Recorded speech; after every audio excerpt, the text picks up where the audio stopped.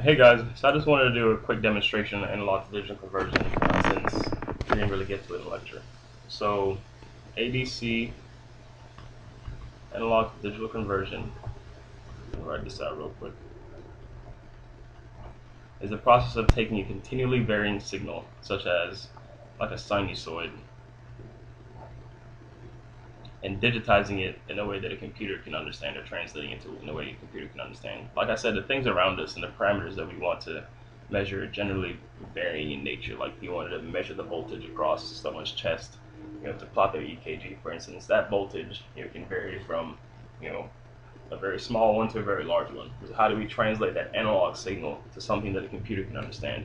I mentioned in class that computer systems are digital, so they really only have one states, high or low.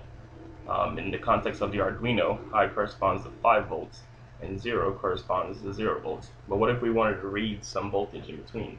Well, we do that through ADC. And so ADC, the process by which a circuit does this in and of itself is fairly complicated. But for our practical measures, it's actually really simple to understand what's going on. So the ADC, we think of it in terms of how many bits it has. And I'll just go ahead and write that out. The Arduino has a 10-bit ADC. So what that means is for us, it has 1,024 different states that voltages between 5 and 0 can fall underneath. So what that means is if the Arduino gives you a value of 0 on its ADC, that corresponds to 0 volts. If the Arduino gives you a value of 1,023 on its ADC, that corresponds to 5 volts. And I know I said 1,024 states and I wrote 1,023 here. That's because in the way we count numbers, we count from 1 to 1,024, but things are 0 indexed when it comes to computers. So what that means is they start from 0 and go to 1,023. That's why we have 1,023 here. Okay, so what if we wanted to read a voltage in between 0 and 5 volts? So everything in between, at this point on, is just a proportion. So if you want to calculate, let's say, if we're reading, sorry about that, I had to turn something off real quick. If we're reading 2.5 volts off our EKG or whatever, what does that correspond to as an analog to digital converter number on the Arduino right here? And we do that by a simple proportion. So I don't know how you guys do proportions, but I usually do is over of equals is over of and do cross multiplication. That's just the way I've always been taught ever since I was a little kid. So we'll just do it this way. But however way you do proportions is all up to you. And so I'll write an explicit equation here for your reference. So if you wanted to think about it this way, as I'm writing here, we can do something like raw ADC value. This is the value that the analog to digital converter on the Arduino is going to give us, over max number of states, which in our case is 1,024, equals voltage over reference voltage. In this case, our reference voltage is 5 volts, but we can actually change that to a few different values on the Arduino. Or if you use a different ADC, it might have a different reference voltage. So the raw ADC is what we're looking for. The max number of states is 1,024, like we said earlier. The voltage that we're reading is 2.5 volts, and the reference voltage is 5 volts. So just do a little cross multiplication here. I'll just do this real quick. And you solve for x by dividing both sides by this here. And that will give us somewhere around 511, depending where that extra 1 falls. So if we were to read a voltage of 2.5 from whatever, our Arduino would give us an analog to digital converter number of 511. And following that, if it was like 1.25, it would give us a value of something like 200 and I'm gonna think of that number, 56 or something like that. Again, just half of this or a quarter of 4, a quarter of 5. So again, like everything is just a proportion from there. So in the case of our accelerometer, we were talking about this in class. See, the accelerometer gives us acceleration data. So it measures acceleration in 3 different axes, at least the one we were using. Oh, this is X, and this is Z. And so it measures the acceleration due to gravity on 3 different axes, and then it produces a voltage This voltage is read by the ADC on the Arduino.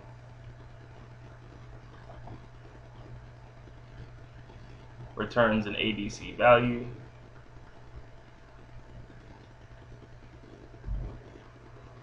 And that ADC value corresponds to a voltage. And then we can use that voltage that we read and get an acceleration.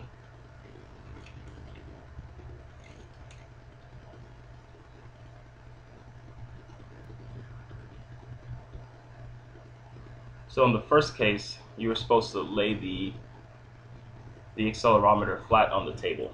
And if you got to this part, when you read the value from the analog to digital converter, it gave you data in the X, Y, and Z axes. You don't have to worry about these. But in the Z axis, that number was somewhere around 505. And so if we do our little equation, the calculation like we did up here, we can figure out what voltage that corresponds to. So 505 over 1024, and we're looking for a voltage, and the reference voltage is 5. So if we just go back and fill in our equation from up here, our raw ADC values, 505. In this case, our max number of states is still 1024, and we're looking for a voltage. So if we do our cross multiplication here, X is going to turn out to be something like 2.45 volts, or somewhere around there. The accuracy isn't exactly 1%. And so how do we take that voltage that we have and get some acceleration? Well, we do that by looking at the data sheet of the accelerometer, and that should be on Oak, and I'll put also a link to it down in the description box so you can look at it. So when you look at it and open up, it looks something like this.